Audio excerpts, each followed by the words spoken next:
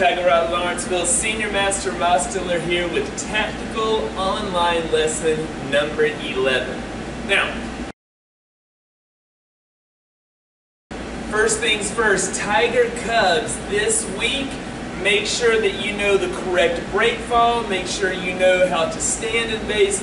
Make sure you can stand on 1 foot for 10 seconds without hopping, and make sure that you can hop on 1 foot 10 times without putting the other foot down. Now, in addition to that, this week you have a combination to work on. So I want you to work on front kick, the leg that kicks, that hand punches, other hand does a knife hand, and then outside crescent. Now, work on those individually first. So front kicks, 10 with each leg, punches, 10 with each hand, knife hands, 10 with each hand, and outside crescent kicks, 10 with each leg. Then put it together, front kick, punch, knife hand, outside crescent.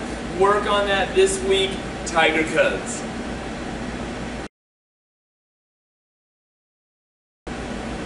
White belts, yellow belts.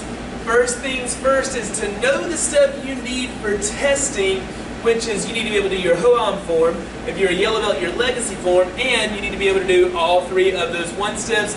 Plus, this week it's time to start memorizing your story card concept. Now, make sure you have those. Then, in addition to that, we're in a combination drill this week, and I have one combination I want you to work on. So, I want you to start off front kick, punch, punch, back leg, round kick, and then from that round kick, I want you to do a hook punch, spin outside crescent.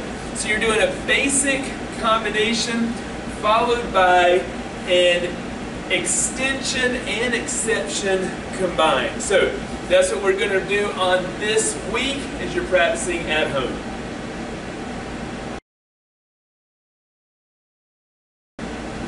Green belts, blue belts, first things first. Make sure you know your Hoam form, your legacy form, your one steps.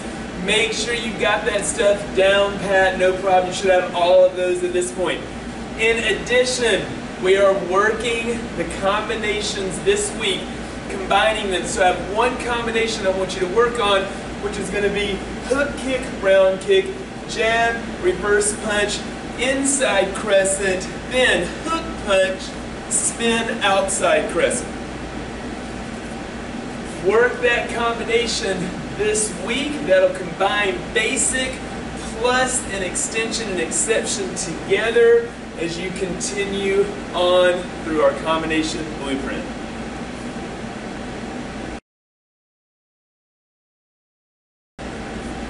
Brown belts and above. First things first, make sure you know both forms. Make sure you know the changes that took place to those forms. Make sure you know all your one steps, and make sure that you learn flow drill number 3 this week so that you know all of your flow drills. So make sure that happens.